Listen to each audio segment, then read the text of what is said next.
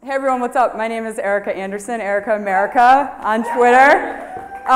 Thank you, by the way, for your service doing this signing. So I'm going to talk about engineering trust in the digital news age.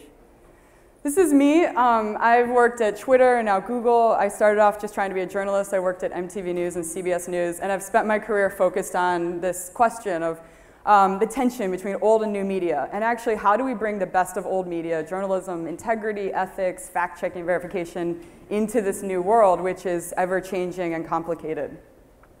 So I work at Google, and I'm on this team called the Google News Lab. And Google's mission is to organize the world's information and to make it universally accessible. And if you think about that, the idea is, or we believe, Google believes, that a more informed world will lead to better outcomes. And at the very heart of that mission, I'm biased because I love journalism, but I think a lot of people agree. Some of the most important kind of information is journalism, is quality news. And quality journalism has never been more important. Things are changing at an unprecedented rate. The world is changing, and just for me, as someone who reads the news, when I read something about my community, when I know what's happening in the world, I feel more empowered. So I want to do three things with this talk. Number one, I want to implore you to be an avid, conscientious news consumer. Number two, I want to help you understand what journalists are up against today. And number three, I want to share what Google is doing to build the future of news and journalism. So listen, from every angle, the industry is changing. How many journalists do we have in the room? People who work in news. Cool, thank you so much for doing what you do. So everything is changing. How we consume is totally changing. In the US, a majority of adults, over 50%, consume news on social media. In the developing world, they're consuming news on messaging apps and chat apps. How it's formatted is totally changing. You can't just think about where people are going to consume it. You have to think about how you're going to produce it. So last year, voice-activated devices like Google Home and Amazon Alexa totally outstripped and outpaced smartwatches, which is good because I never bought one. And how we pay is changing. People are actually beginning to show a willingness to pay for news, which is pretty cool. After the US election, there was something that's called the Trump bump. The New York Times, for example, increased, they actually had 500,000 more digital subscribers in the 6 months after the US election, which is actually pretty cool. I pay for news too. Who pays for news? Yes! Right on. It's important. It's also hot, so thank you. So trust in media, we can't talk about this subject without talking about this elephant in the room, which is trust in media is at an all-time low. There are new journalistic challenges. The web and the internet has made it easier than ever to get information, but it's also opened up the ability for misinformation to spread at an unprecedented rate.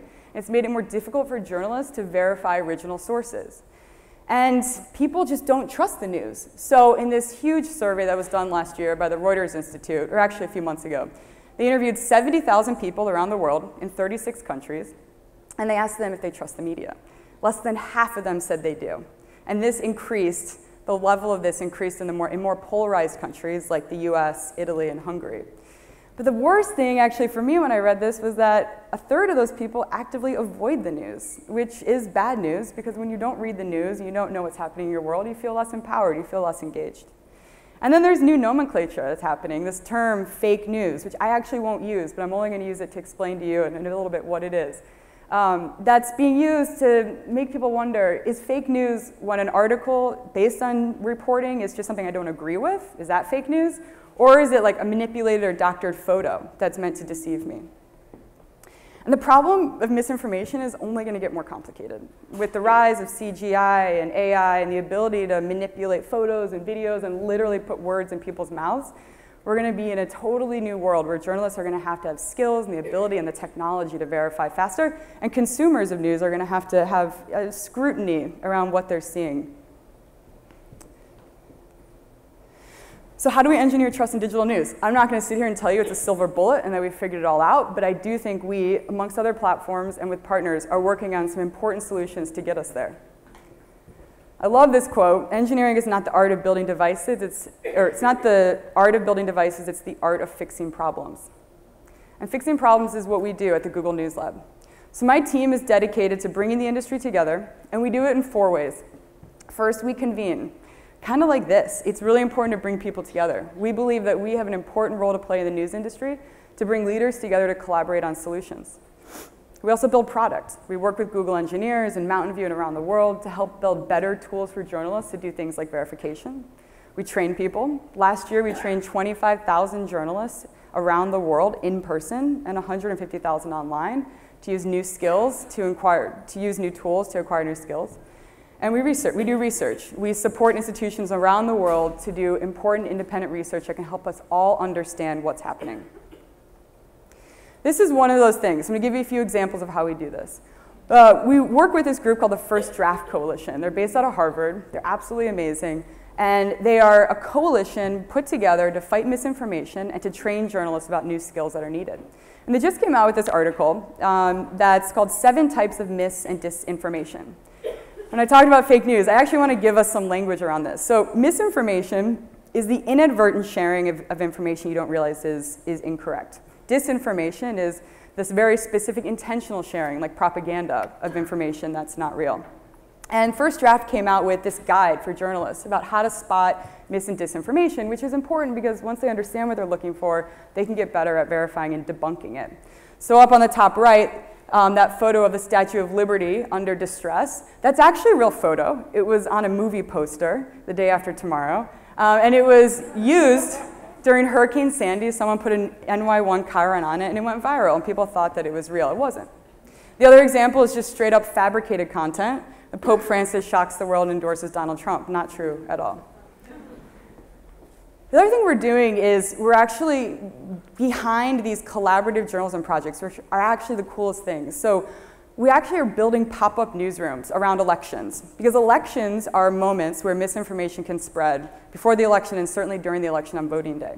And so we built this pop-up newsroom on election day here in the US at CUNY, and we worked with ProPublica, WNYC, and Univision.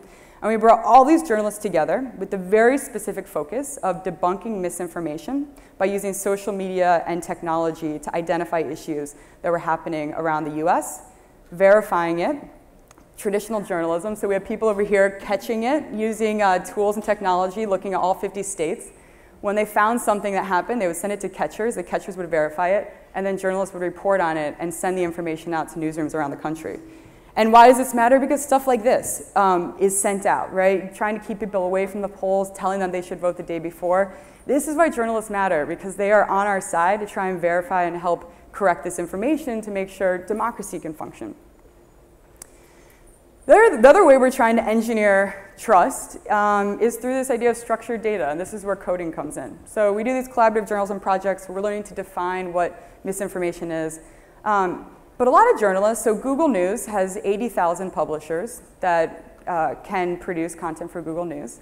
And we just launched something called the fact check tag. The fact check tag is basically when any of these publishers are creating a fact check story, so they're taking a statement that a mayor said or the president said or a statistic that's going viral, and they fact check it. And then they use a line of code to tell us through their CMS that this is a fact check. And then Google can surface it. And we surface it on search, and we surface it on Google News. And basically what that means for you and I when we read it is we see a little tag that says fact check.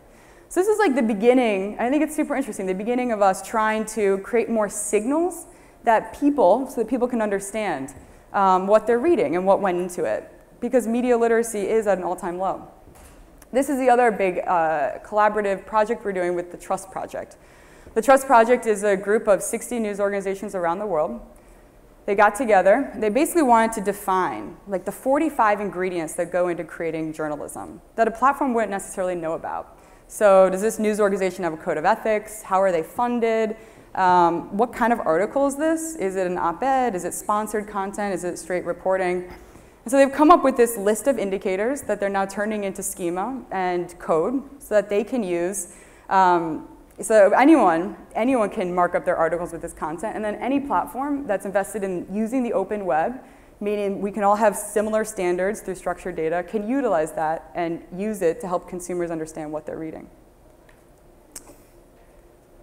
So listen, how do we engineer trust in digital news? I'd say that, like I said, it's not a silver bullet. There's a lot of work to be done, but I'm eternally optimistic. It's important work. I'm passionate about it, and I think all these different ingredients I'm talking about ultimately come together to get us there. But I would just say this, I would implore you all to be conscientious and avid news consumers, to support or pay for local news. Get engaged. If you don't think something's being covered, call your local news organization or engage with the reporter. And I would say, will you help us build the future? If you have ideas, please find me. We don't think all the best ideas, we know the best ideas aren't going to come from us. They're going to come from you and from the community. So that's it. Thank you so much.